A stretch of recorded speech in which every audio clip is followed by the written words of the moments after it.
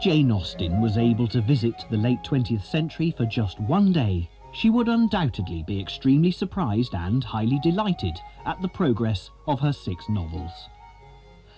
For her to walk into any high street bookseller, cinema or video shop, the sight of so many versions of Sense and Sensibility, Pride and Prejudice, Northanger Abbey, Mansfield Park, Emma and Persuasion would put her into the highest of spirits. She would also be greatly diverted by the copious quantity of reviews and literary criticisms written about her novels. Never in the history of English literature have so many words been penned about so few. However, her sense of humour would not fail her, and perhaps she would repeat these lines which portrayed her as such a modest author in her day. I think I may boast myself to be, with all possible vanity, the most unlearned and uninformed female who ever dared to be an authoress. If we consider a selection of comments made about Jane Austen's work, there is great variation. From Sir Walter Scott's admiration of her most distinguished characters, well-bred country gentlemen and ladies, sketched with originality and precision, written in Jane's own lifetime, to D.H. Lawrence's abhorrence of a narrow-gutted spinster, who he felt to be thoroughly unpleasant, English in the bad, snobbish sense of the word. It is not the passage of time that marks the difference, though. Kipling wrote poems in praise of Jane Austen that were responsible for inspiring a Janeite following, but Charlotte Bronte, closer to Jane Austen in time, found her disappointing. Charlotte may have accused Jane of being out of touch with the passions, but it is obvious that Jane inflamed the passions in her readers, with the people who dislike her work doing so with as much venom as those who revere her work with such love. In a time when the novel was frowned upon in some areas of cultured society, the Reverend George Austen, Jane's father, kept a good library. The family would spend evenings reading aloud. They were great novel readers and not ashamed of being so, going as far as to subscribe to a private lending library. Newspapers and letters were also read aloud, with the Austens delighting in anything humorous. As a consequence, when letters were written, it was with a view to having them read out loud. Therefore, it would have been a natural progression for Jane Austen in her early teenage years, returned from school, to take up writing. She was bright and witty, and used her developing literary skills to amuse her family. A good example of this is The History of England, that she wrote when she was only 16 years old. Her sense of humour was already playful, as we can see from the title she gave it. A History of England, by a partial, prejudiced and ignorant historian. This History of England is part of the 3 volumes usually referred to as Jane Austen's Juvenilia. Jane herself called them Volume the First, Second and Third. The best known is probably the 2nd volume, Love and Friendship, from which the History of England comes. These notebooks are full of tales and family jokes, and although these have all been published, Jane Austen obviously felt her youthful years could have been better spent. Her niece, Caroline, remembers her Aunt Jane's warning, "If I would take her advice, I should cease writing till I was 16. She had herself often wished she had read more and written less in the corresponding years of her own life." Despite this comment, Jane Austen was well read and, as we've already mentioned, was an unashamed admirer of the English novel. In Jane Austen's day, the novel still had a dubious reputation because of its initial tendency in the 17th century to be associated with romance and illicit love. The novel which did much to change people's attitude and perhaps has the best claim to be the first English novel is Daniel Defoe's Robinson Crusoe, published in 1719. The strongest feature is its powerful narrative, and although a desert island is a romantic enough notion, the psychological explorations of Crusoe staying sane are a million miles away from the love trysts of the genre's early examples. The next landmark for Jane would have been Samuel Richardson's Pamela, published in 1740. This one, if not about romance exactly, certainly held true to the original novel subject matter of illicit love. Written in letter form, it looks at the seduction of the heroine, Pamela, and her attempts to maintain her virtue. There were complaints of impropriety, and Richardson did modify his work. Richardson had significant influence on Jane Austen's work, as did Samuel Johnson. Johnson is perhaps best known for producing the first English dictionary, but it was the quality of his fine moral writing which impressed Jane so much. She also loved the humour of the very earthy Tom Jones by Henry Fielding, which was published in 1749. There was, however, a more serious side to Fielding. He was a magistrate who fought hard against corruption, and there are difficult issues tackled in his work. Less serious a little later, and a great influence on the work of Jane Austen, were the novels of Fanny Burney. Evelina was published in 1778, Cecilia in 1782, and Camilla in 1778, and Jane does make reference to them.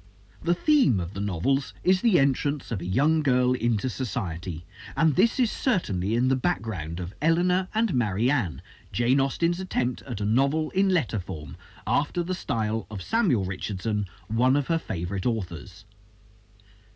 Even at this early stage, Jane Austen's attention to characterisation is sharp and colourful, leading us to suspect that Jane was an avid people watcher who could also eavesdrop to great effect.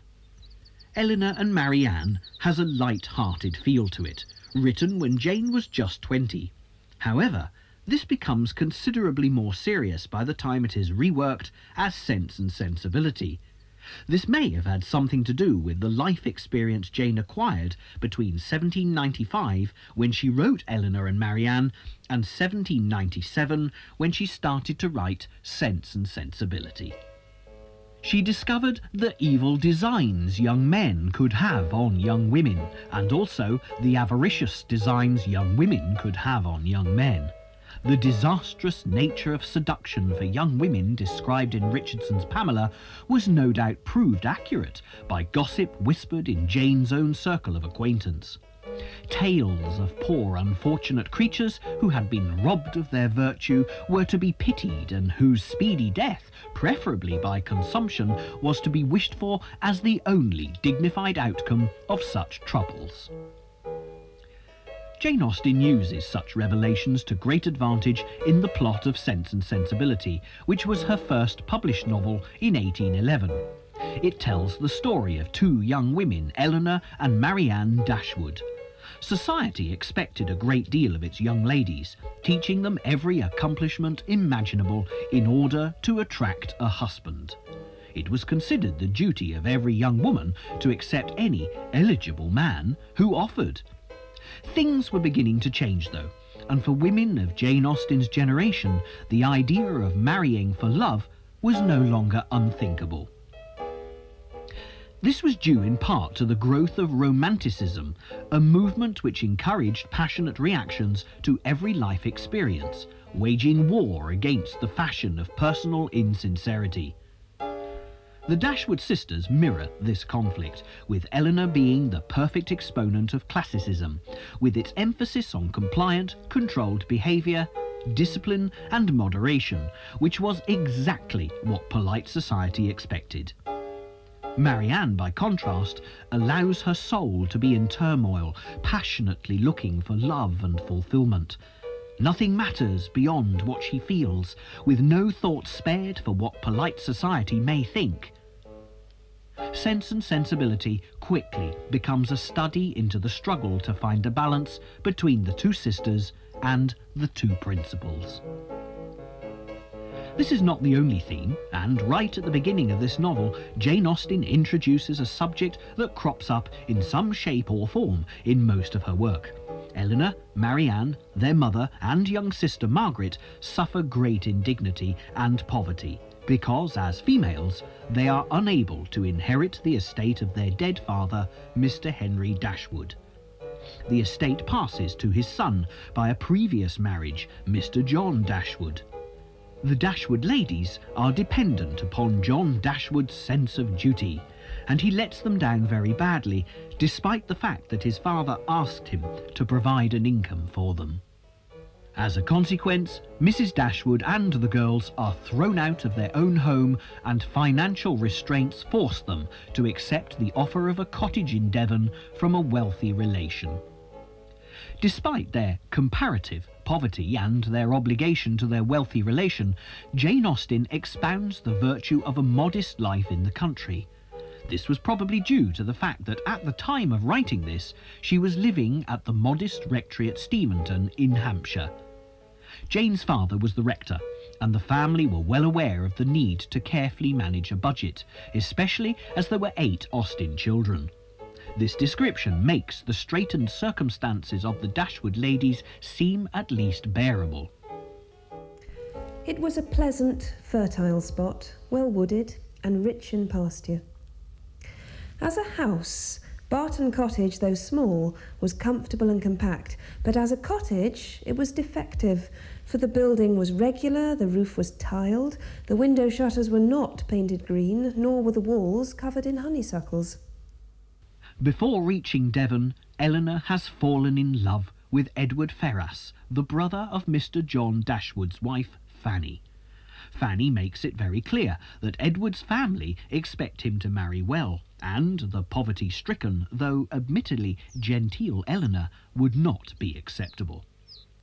Eleanor sadly resigns herself to this fact and moves away to Devon, understanding that Edward has to consent to the wishes of his family, and somehow manages not to take this as a personal slight.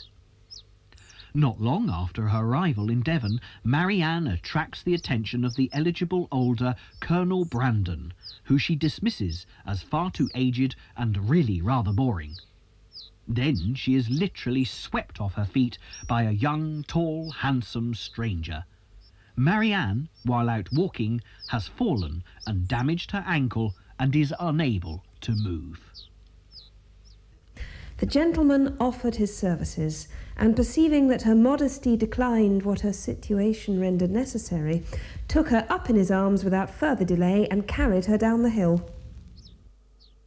Marianne throws caution to the wind, and Willoughby, her handsome rescuer, can be in no doubt about her feelings.